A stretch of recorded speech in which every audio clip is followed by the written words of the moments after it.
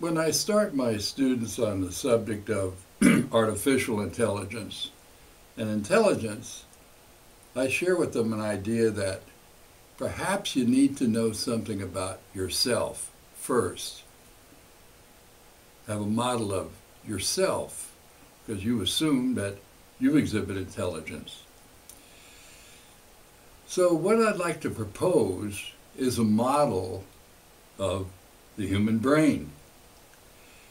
Not a biological model, but a conceptual model.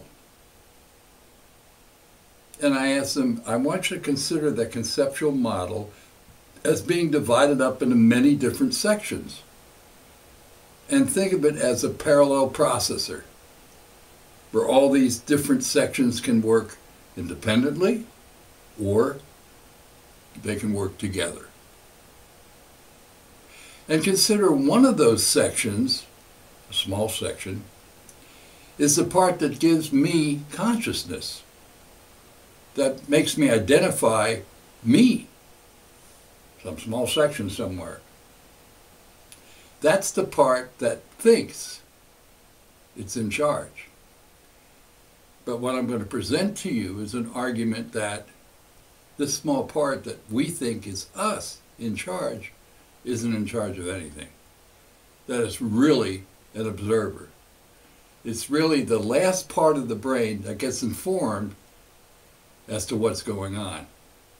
Let me give you an example. I'll give you several examples. Let's say you touch a hot stove.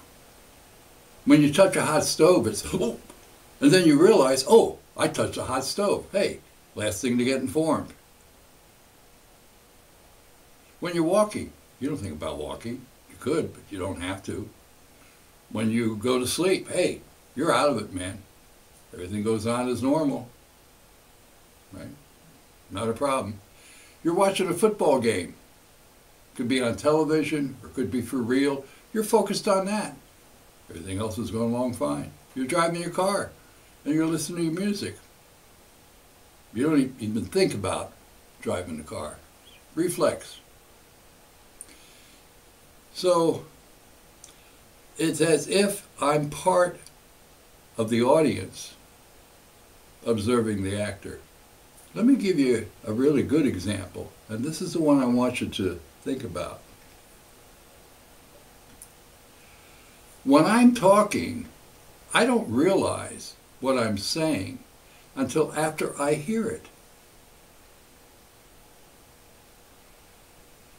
When I'm talking to you, all of us know what I'm going to say, including me when I say it. I realize what I'm saying when you realize it. Not a moment before. Last part to get informed. We are all observers of what I am saying. So the key point is, who is doing the talking?